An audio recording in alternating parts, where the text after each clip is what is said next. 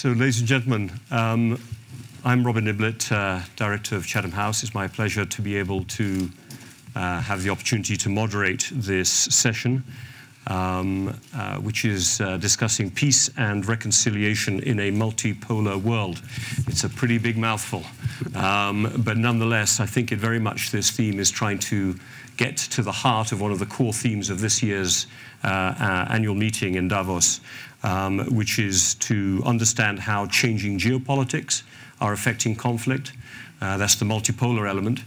But also, as Klaus Schwab and others have described, this is a moment of multi-conceptual ideas. So what are the different ideas and experiences that we can find within countries that can point to progress in the future?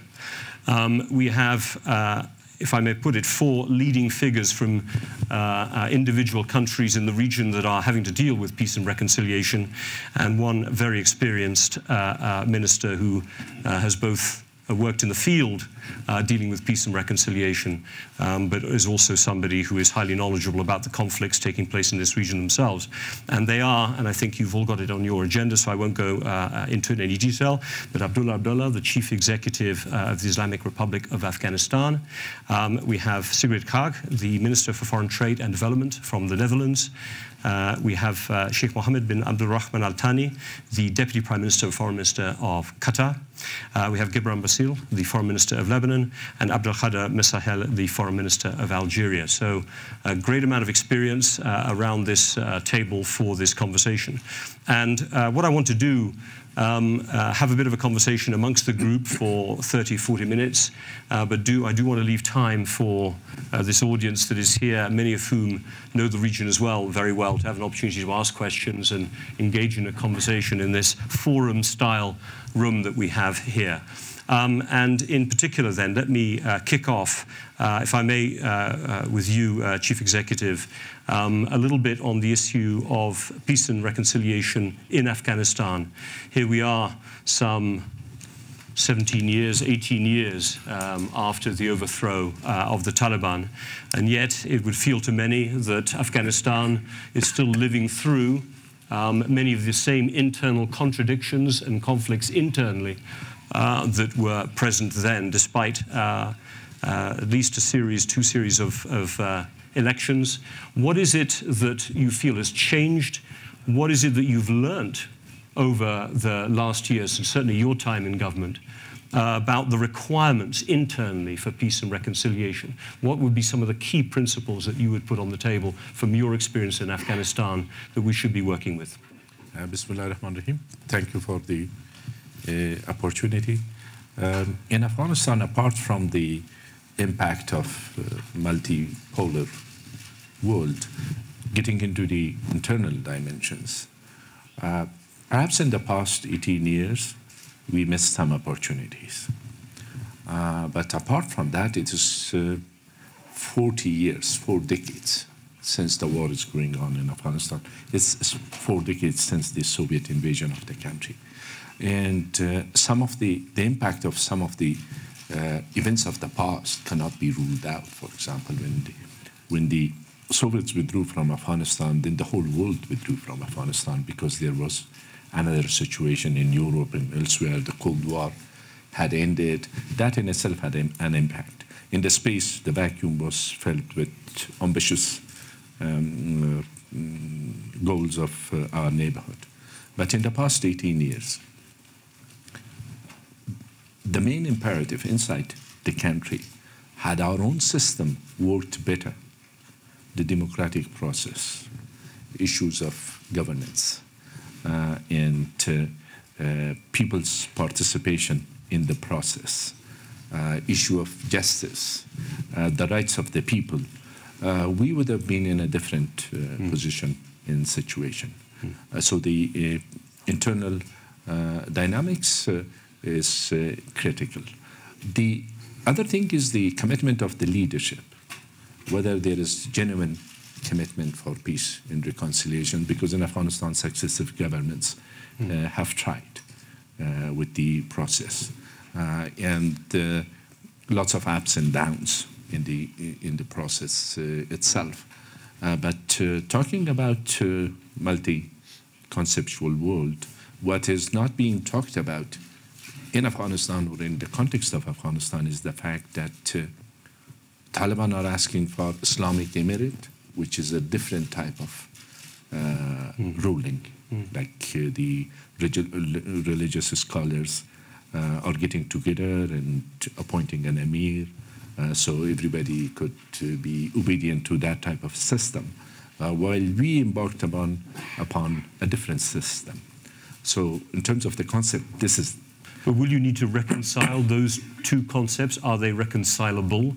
Or is that a fundamental obstacle? The fundamental obstacle has been that Taliban have refused at times, and most recently as well, to sit together directly with the Afghan government and talk and discuss these issues, including the concept of governance, including the issue of withdrawal of the troops, the American troops or NATO. What they say is that we talk to the Americans and about the troop withdrawal, and we will try to be more inclusive when we rule again. And so I think that's the main obstacle. But I think by sitting around the table, one can find ways, because they also have a stake in peace. Though it's a little bit, if I look at the other side of it, for example, narcotics, the source of funding for the fight in Afghanistan, the emergence of Daesh, which is a new phenomenon, the remnants of Al-Qaeda from the old days. These are other aspects. But do you have certain, just a last point, do you have certain red lines within your government beyond which you think peace and reconciliation must not compromise? In other words, are there certain red lines where you feel you absolutely need to stick to, because otherwise the kind of society, the kind of country, whether it's on the rights of women, education, the type of country Afghanistan will become, would be one that it is not worth reconciling for? The point is that are there any conditions for the start of the talks? No. So for getting to the table, we have not put any conditions. Let's sort of visualize it in a different situation.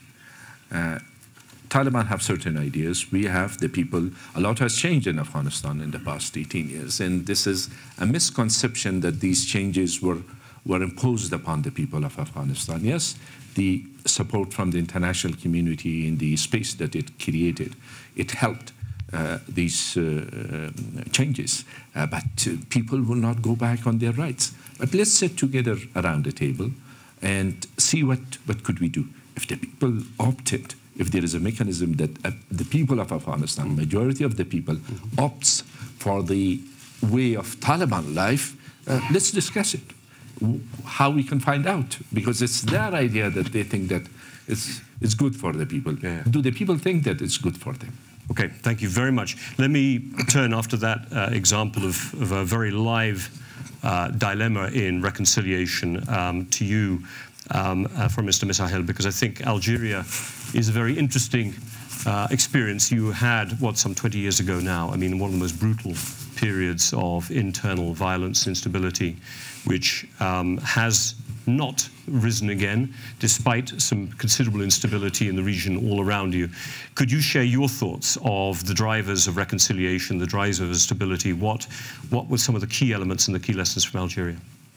Eh bien, d'abord, je voudrais vous I should just say, sorry, the Foreign Minister will be speaking in French, although I'm asking him, I'm giving you the time now to pick up, those of you who don't speak French, your headphones, to say that he will be giving his answers in French, although I'll be asking my questions in English, which threw people. So I'm just giving people a chance. Please, over to you, Foreign Minister. Thank you. Could I preface my remarks by thanking you for having chosen this topic? I think it is a world of great turbulence that we now face, and where the actual idea of peace and reconciliation are very important to our people, and they're very important to the future of the planet. Now, you want me to talk about the experience of my country, and perhaps I could start by a question that has been raised. The President, in fact, asked me to go to the Gulf countries, and it was in August 2016, no, rather 2017, in fact, that I went there. And what we were looking at was the following. By which miracle you, the Algerians, is in 1997 you were about to fail as a country. And this was in August 2017. So those years on, so by what miracle had that come about? A study was done by the Institute in Washington, and it said that Algeria was amongst the safest countries in the world, and it was in line with Switzerland. So how do we go from this situation of war, of a breakdown, with all those deaths, and how do we get from there to where we are today, to be one of the safest countries in the world? And I said, well, simply this. We're just talking about the gift of people, really. It was under President Bouteflika that we did this, and we did it in the 3 stages. First, we had civil agreement, and the policy was national reconciliation, and we actually then experienced peace by doing that. And this meant that we then created the Algeria that we have today, which is now a very safe country. And indeed, I have seen what happened in Scandinavia, and there were situation was that this was a strategy that we really put in place, and it was a long-term strategy. So the first thing you need is a will to change, and you need a will of the part of the people, of course. And also you need to have a real legal basis to this, and also you need to have popular support. And it is vital that you have that when going for reconciliation and development. And it is important to do that, not only when fighting against terrorism, and indeed we actually did that using our army. The army had an important role to play, and also there was popular support for that. But it's not just that, though. It's not that simple. You also have to look at the strategy that was where we were trying to anchor democracy. Now, here, there is a manual, the role of democracy in fighting against terrorism. And the thing is that democracy was a choice that was made. It was a strategic choice. And we didn't do it just because it was in vogue. Democracy is really the antidote to extremist discourse. Because if you're not careful, it is just one discourse that will be heard. And it is also what works against exclusion, to say, if you're not with me, you're against me. And therefore, it is democracy that is the very basis for peace. And it is through democracy that this comes about. And also, we've also had a broad-based de-radicalization policy. And this is very important indeed when going for peace and stability, because what we tried to do is to take us away from the sphere of extremism.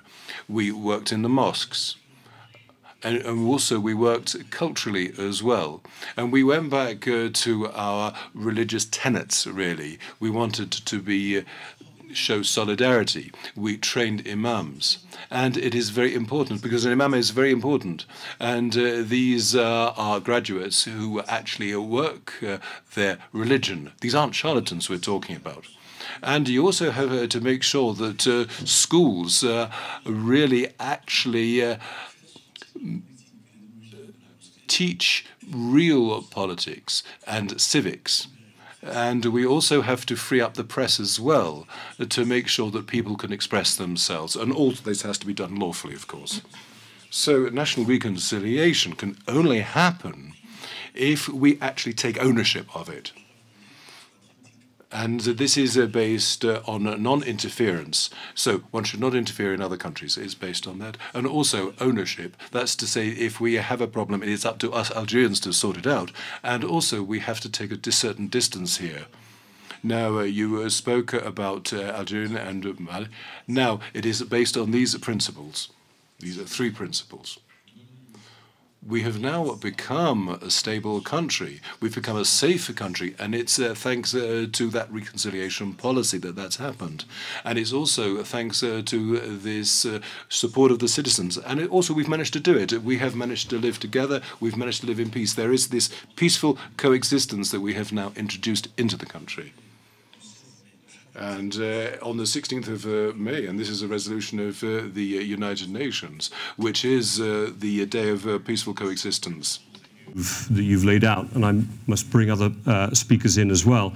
I think the question we'll want to come back to later on, but not for right now, is this period of peace in Algeria sustainable? Hopefully it is, and I think you've said you've put in place a number of structures there that should be able to sustain it. But I'd like to come back to that issue later on, because in a way there will have to be some type of transition, certainly in the presidency at some point, democratically in Algeria. And it'd be interesting to hear how you deal with transitions as well as this period that we've had. But I do want to bring other speakers in. From Mr. Bassil, I mean, we've heard here the importance of democracy. And yet when people look at Lebanon for resolving problems, it looks like democracy prevents violence, but seems to lead to a gridlock in the capacity at times to govern and to bring about change in terms of the economy, in terms of infrastructure. So, what is different, or what is working at the moment? What are the experiences of Lebanon in terms of peace and reconciliation when it is a country that is potentially so divided internally and is reflected that way in its democratic parties? Our model, thank you for the opportunity. Lebanon is very unique.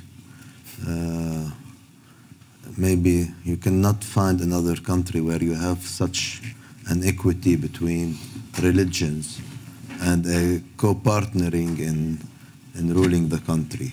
So maybe here in Europe you have Bosnia and Herzegovina, which is newly formed. We are a bit similar. But again, our democracy, its particularity that it's consensual. Very hard to reach among confessions, 18 confessions living and sharing the power and the government and the parliament and the presidencies. And this consensus, once you reach it, gives you stability.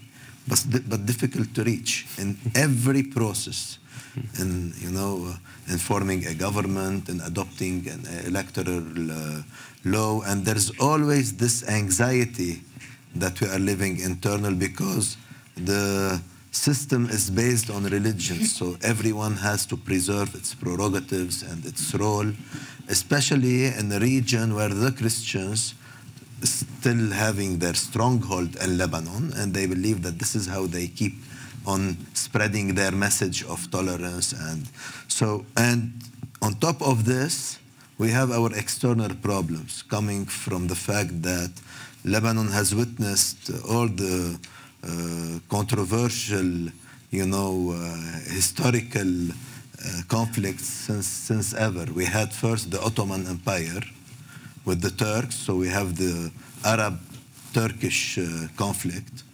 Then we passed to the Arab-Israeli conflict, which is still, existing fiercely. And now we are moving to the Arab-Persian conflict. And all the three are converging in Lebanon. Mm-hmm.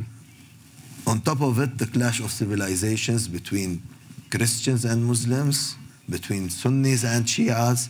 So having all this together, Lebanon is still able to absorb, being a bumper. Lebanon has been called the laboratory of civilizations, of diversity. But again, now it's a bumper of all the clashes that we are witnessing in the region. We have reached our internal reconciliation, but you have to keep on maintaining it because it's a dynamic that never ends.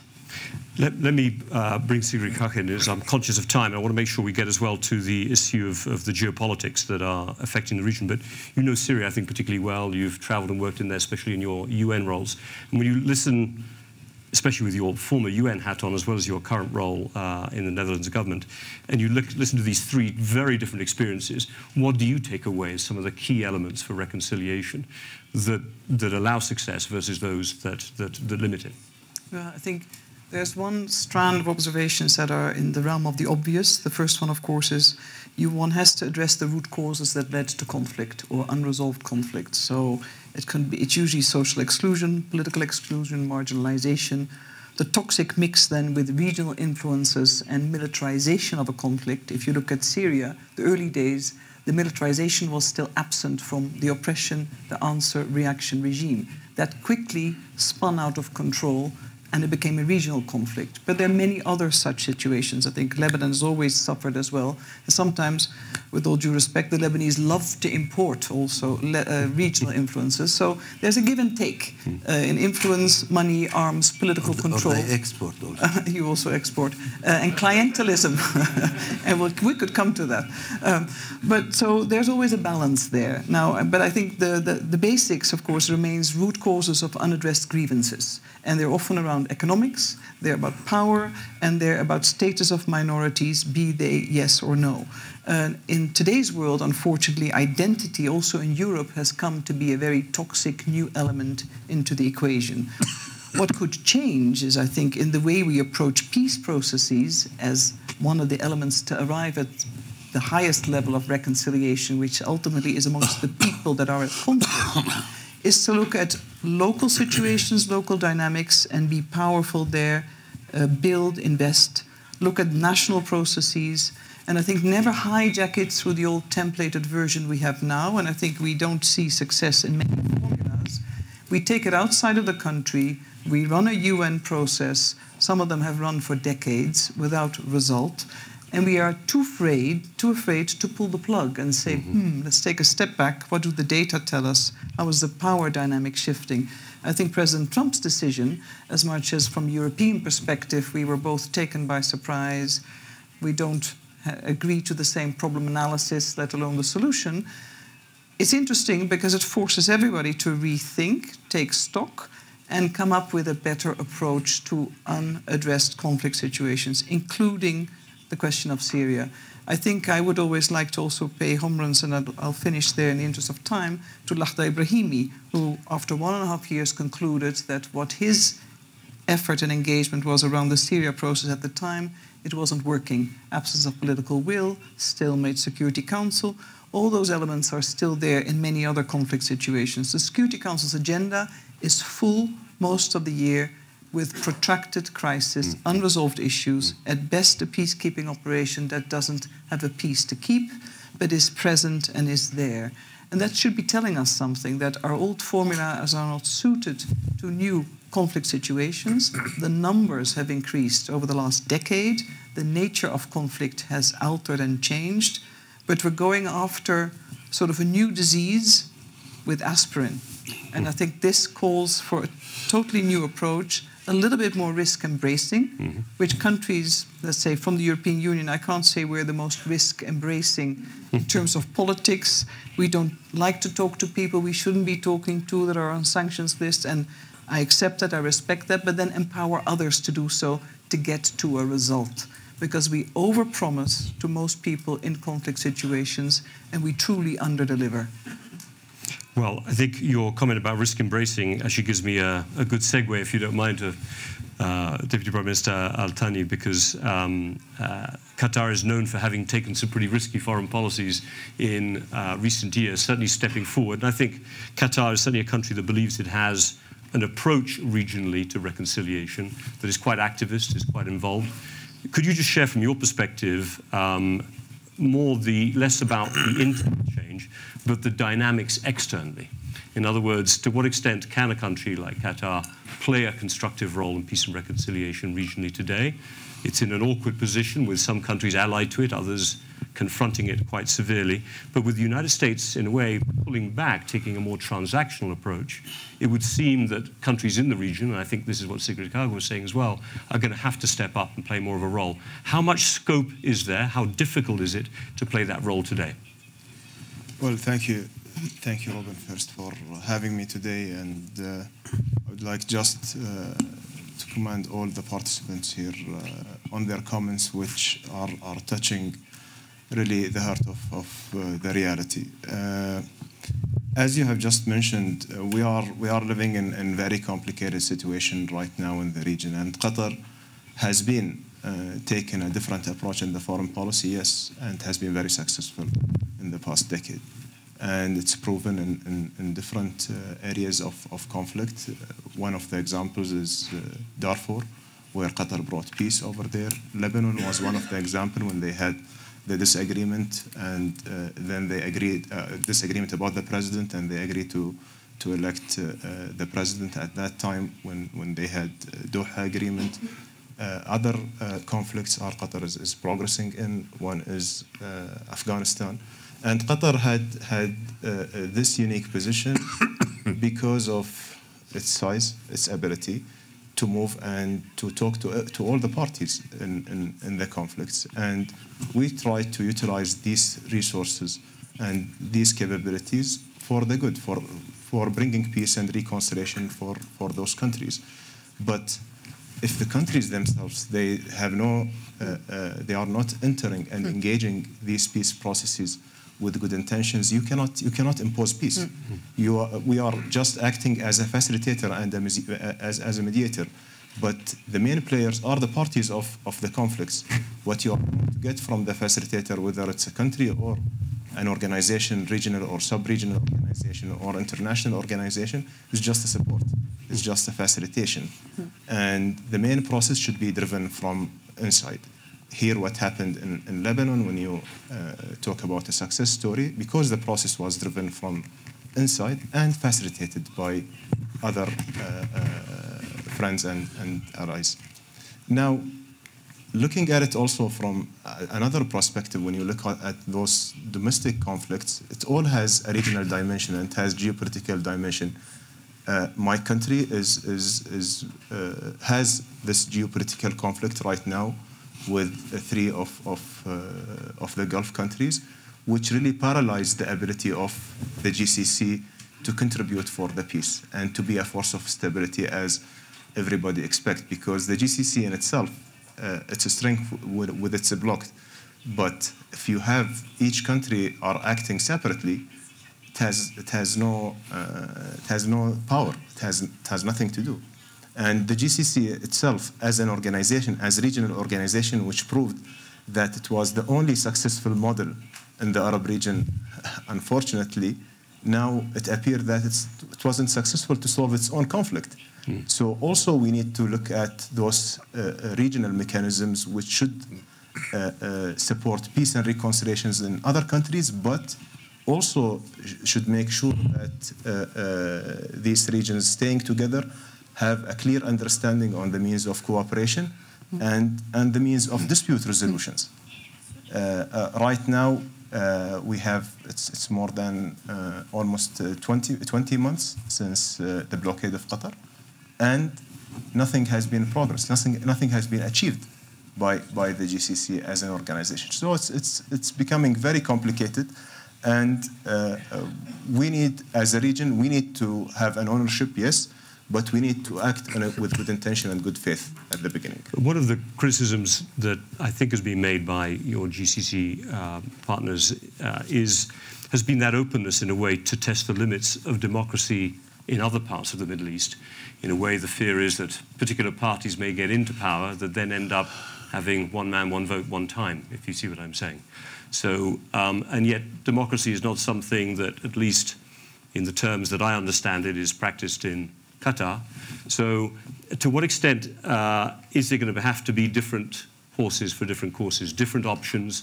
And what credibility, though, can a country like Qatar bring to the table when, in a way, it is recommending a form of reconciliation that is highly different to the one that it applies domestically?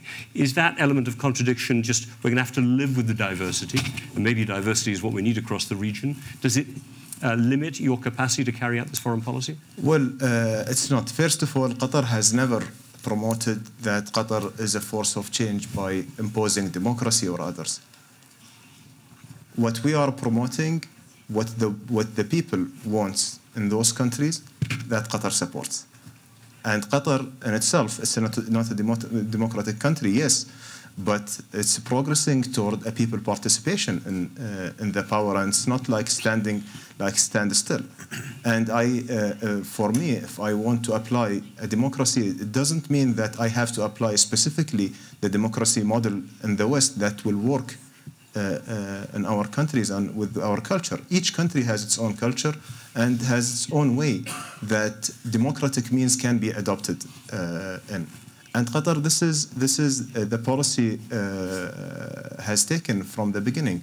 We have started a reform process where people participated, first of all, in the drafting, on voting on the constitution, then in introducing the democratic practice by municipality councils elections and women participation from the first election, then preparation for parliamentarian election, free media.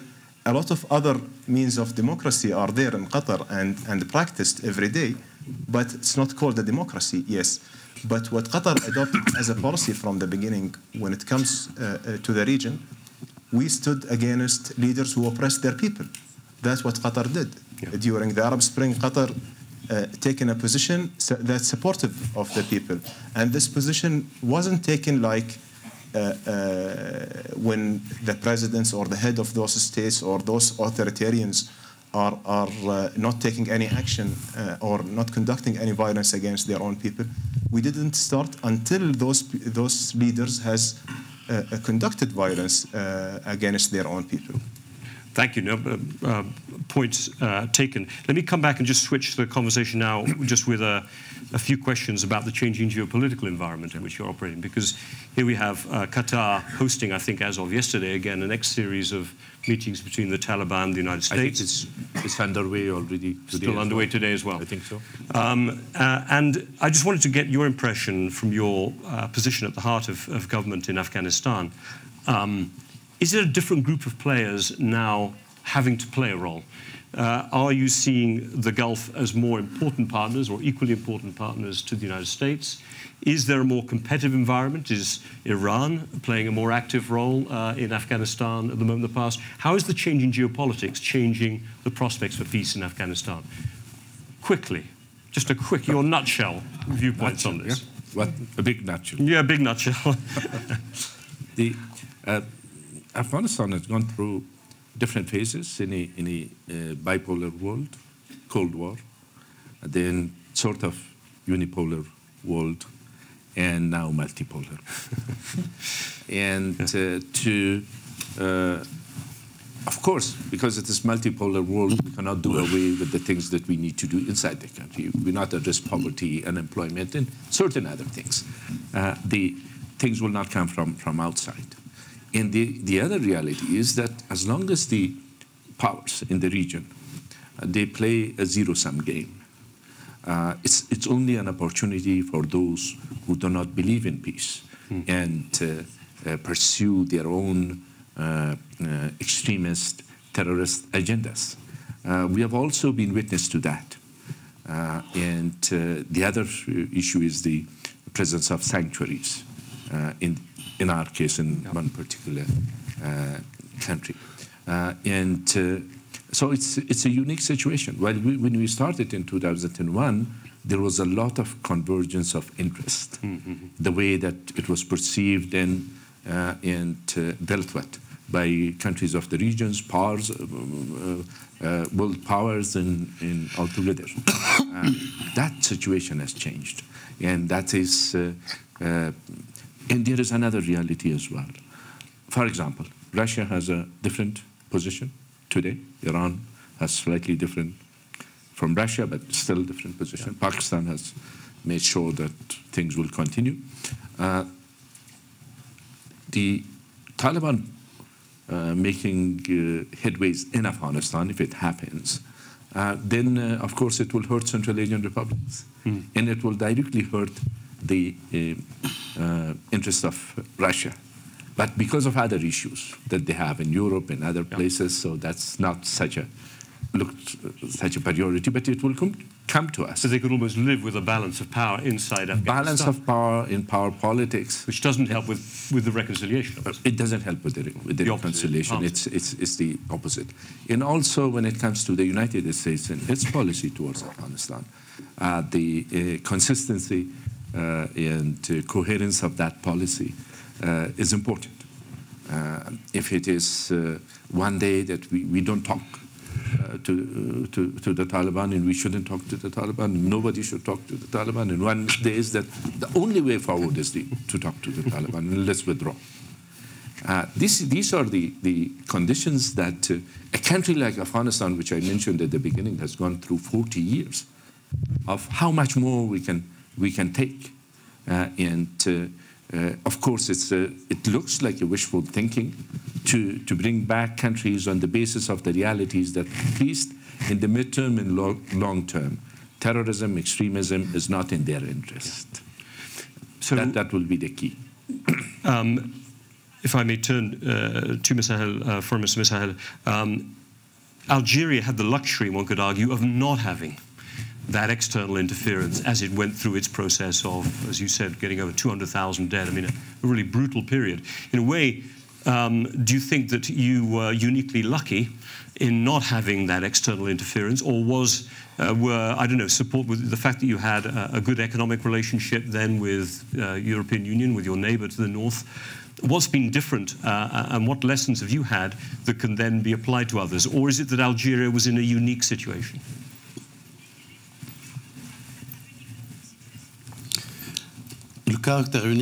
I think what is particularly characteristic of our situation is, well, our history, the history that we had gone through over the centuries.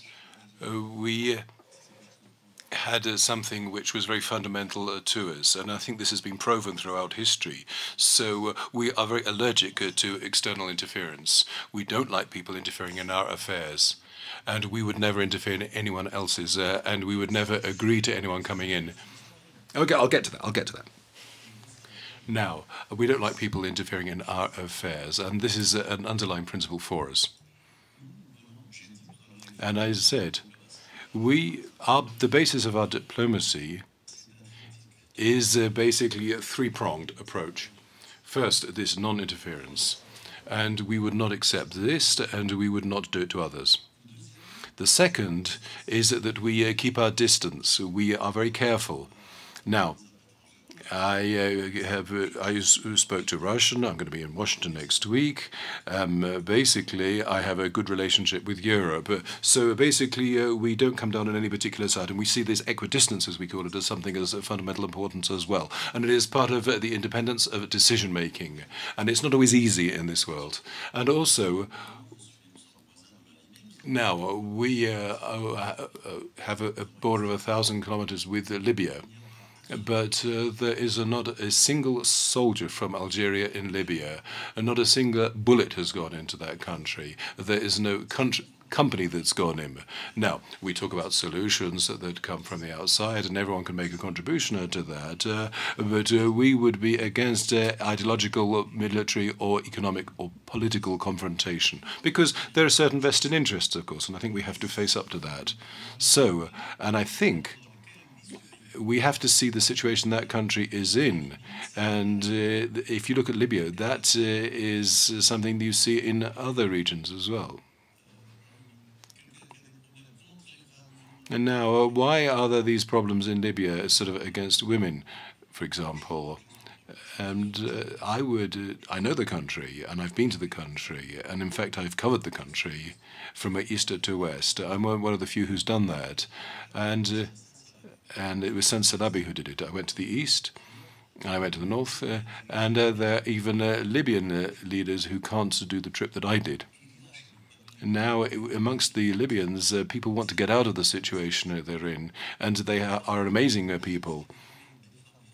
We have trained, educated women, and they can get through this. But I think we have to let them get on with it. We have to allow them to sort out their own problems, and that is the basis here.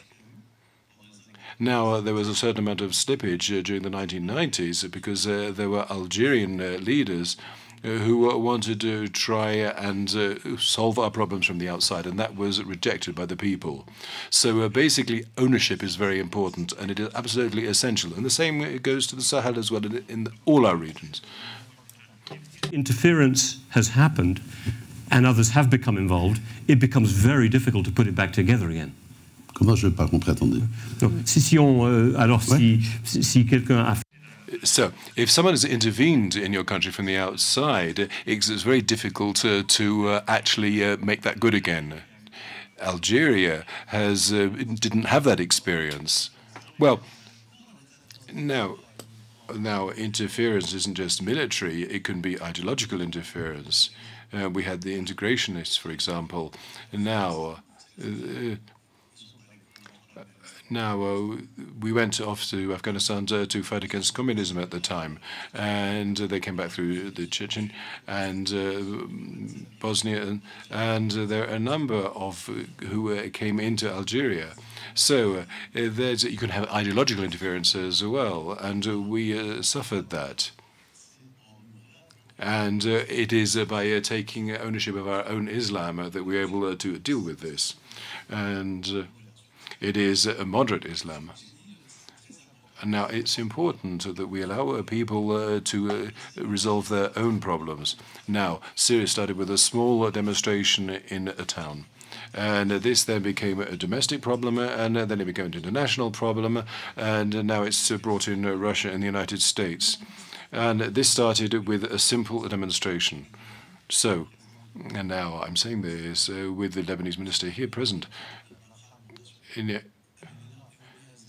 Now, Syria was a great place for coexistence. It was a great, and this had worked well there. Now, Mr. Kaag, who was Jewish, indeed. So all of that was part of that culture. And what is fragmentation? Particularly when it becomes from a religious source. They'd resisted the Ottomans, they'd resisted the French, the British colonialists, and so they'd lived together. And then it just broke down. From in a nutshell again? Or We'll see how the nutshells go. What I do want to do is actually get some questions in a second. And I'm going to call a few questions after from Mr. Bassil and then let you both answer them first, because that way I'll give equal amount of time to everyone.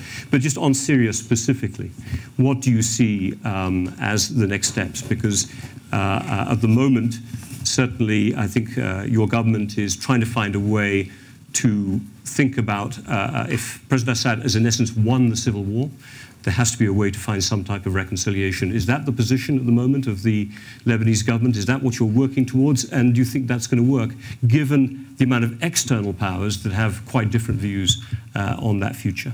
Yeah, it's again trying to export the model of Lebanon, because we exported the alphabet, the commerce, and we imported the problems. We had our war.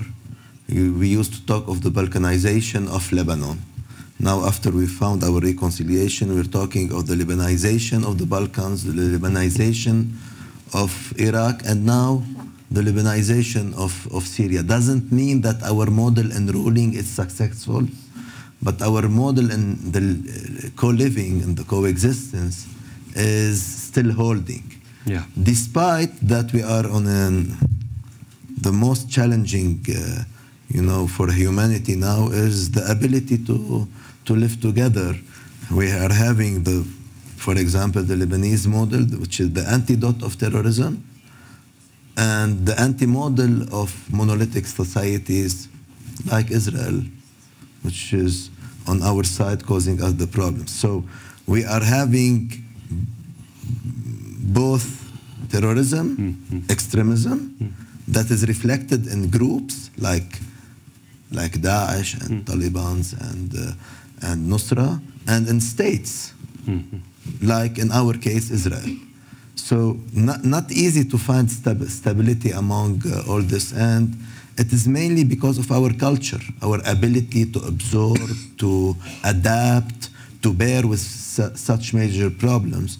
But again, the interferences Lebanese like to bring interferences, you know, maybe again in culture, because this is how is our society, you know, East and West, and you know, yeah, sure, we can absorb everything, but again, being neutral is not really possible because of the interferences, and trying to spread our tendency towards equilibrium is not easy, because it's changing with demography, with rapport de force, demography, economy, military.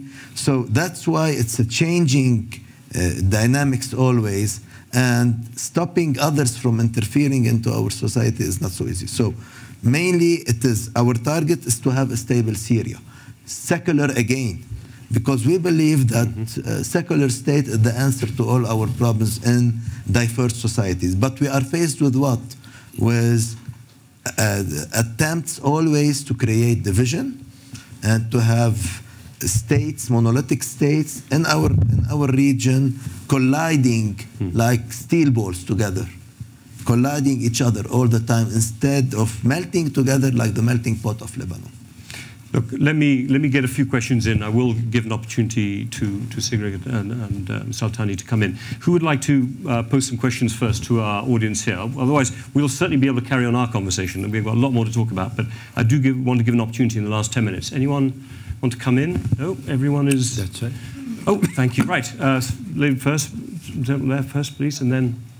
Thanks. I was the analysis just given about Syria with respect to having survived so long and then now seeing sort of a cleansing or a homogenization. Part of this is global warming, the droughts. Is this correct? Is that the right analysis? Is that part of the problem? I'll bring that into question. Gentlemen, if you pass the microphone just in front of you. I think there's a gentleman there, and then I'll go to the back there. Yeah. Thank you very much. Khalid Janahi.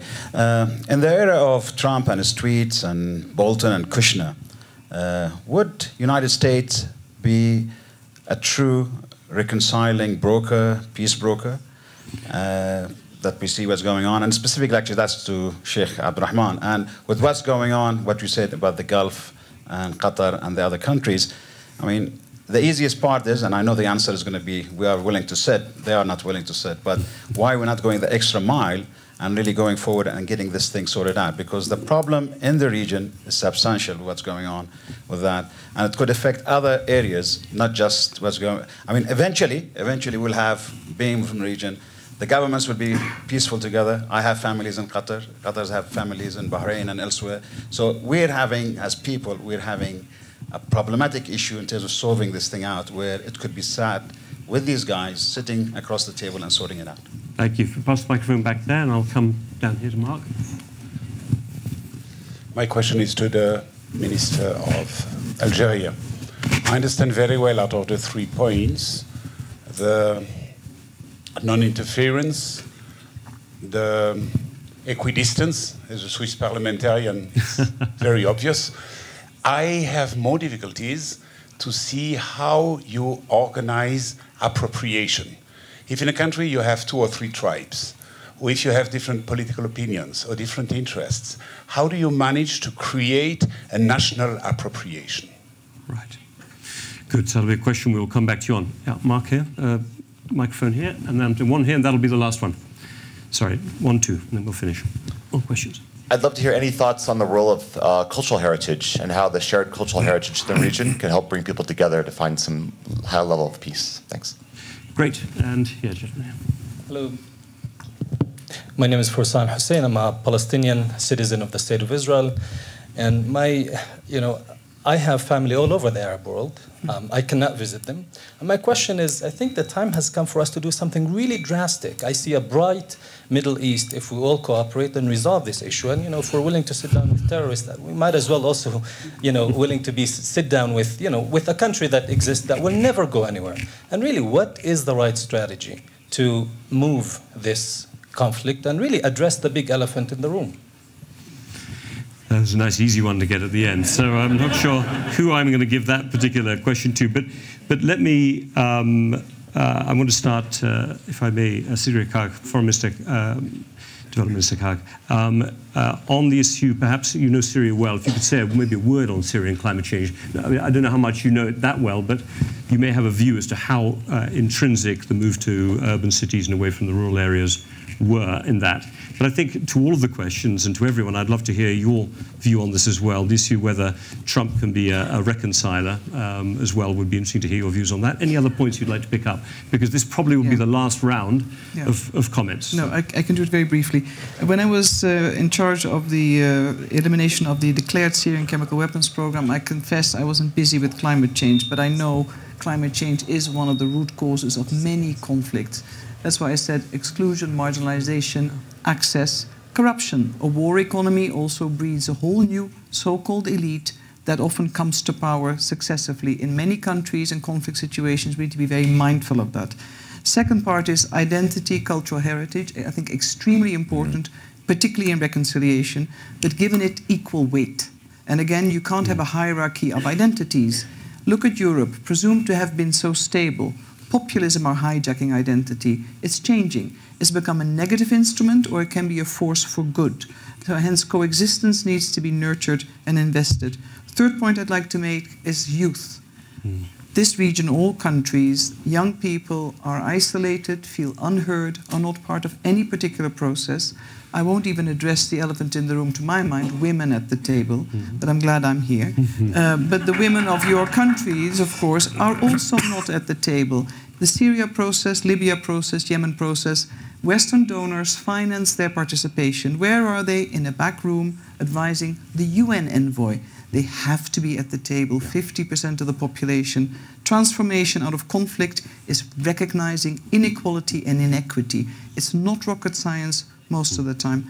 Very much commend the power to having it people-led with help from outside where appropriate.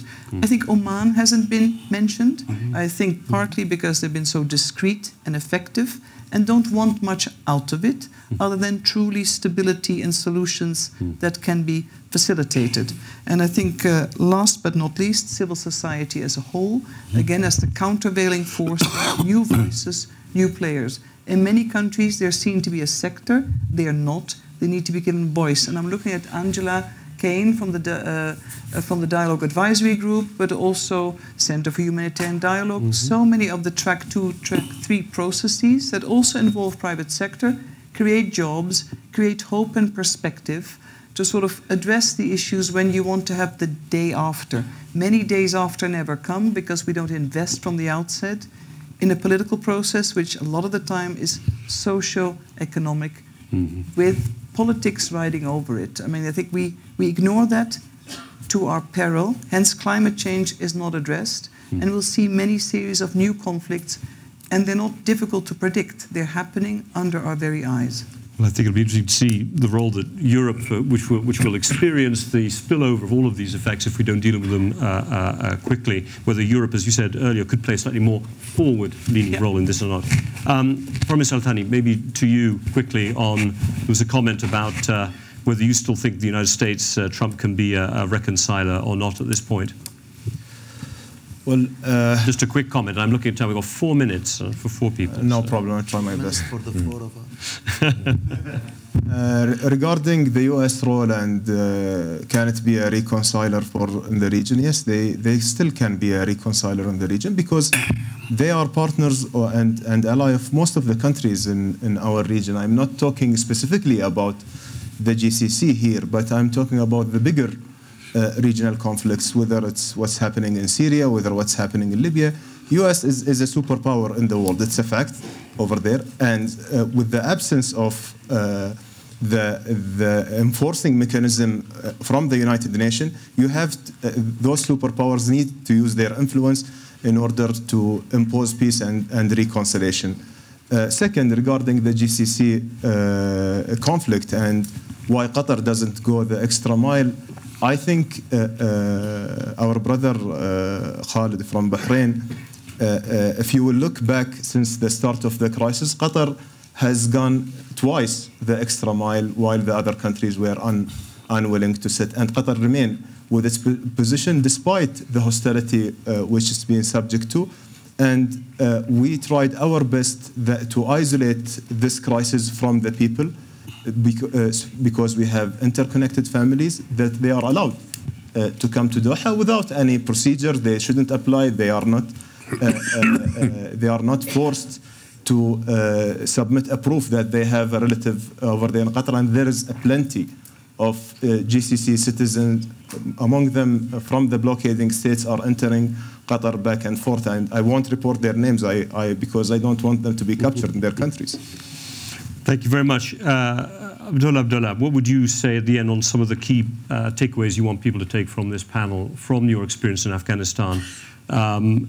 More engagement externally, if you see what I'm saying, from a more diverse group of actors, or is it really up to Afghans themselves in the end to be able to find the reconciliation? No, the end state is up to the Afghan people, but look at the conditions. Can we do it at this stage? Today, absolute majority of the people of Afghanistan want peace.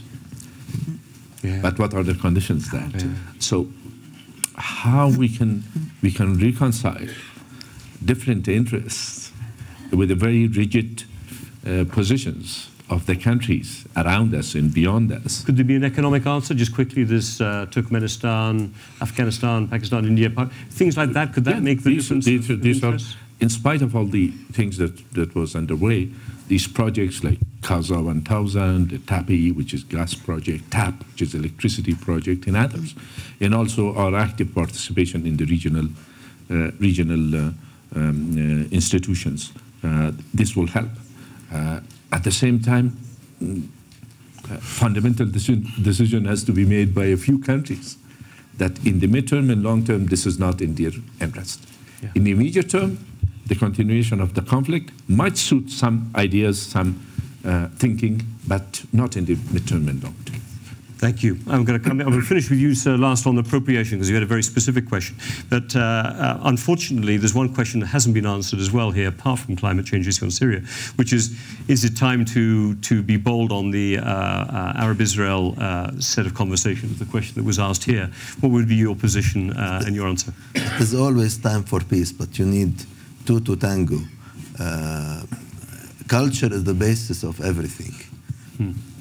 I believe that time is now for the return of refugees. Time is for the reconstruction of Syria, Iraq, Yemen, Libya, because bidding on the fact that forcing this movement of people is causing the cultural clash, which is causing also the Western extremism here, and you see the rise of it and the reaction of it in our region. And the displacement now of fighters, using them from a place to another, and creating killing zones for them is actually creating more breeding of violent people. So I believe that we should all be convinced that we cannot have economic globalization while having cultural isolation. Good line. And I'm sure Davos will pick that one up later on. For Mr. Messahel, for you, there was a very specific question about appropriation and whether it's possible to do that, and whether that, that was the challenge, I think, to you for that question. If you could finish just 1 minute on appropriation. Yes, it is both precise, but it's also very apposite. Now, this is the basis. Appropriation, what do we mean? We mean that there should be dialogue and reconciliation, and people have to buy into that. So the problems of Algeria have to be sorted out by Algerians without any exclusion. That is to say, everyone has to sign up to this. There has to be a national debate, and the future of the country concerns all Algerians, both young people, women. And indeed, I'm going to be visiting next month, and I'm going to make presentations there in your country. So I'll be very happy that I'll be in your country. But women in Algeria at the very center of this ownership. And we're talking about a Muslim country. 40% of our judges are women. and it is women who administer justice. In education, more than 65% are women. In medicine, we would say most doctors are women, and I was in communication, and 60% of journalists are women. So women have an extraordinary role to play. And this is because of our history, and we are now very much involved, all of us, in building a new Algeria. But basically, women are the future of man, are the future of the country. President as well, maybe. Why not? Not to that extent. I don't think. I don't know how quickly that one will. But let me just say, I'm not going to try to wrap up such a complex conversation, but I do want to thank our 5 panelists for both looking inside their countries and talking about the external environment as well in a very disciplined way. And I hope you picked up some of the gems that came from each of them through the course. So a big, strong hand for our panel. Thank you all for coming.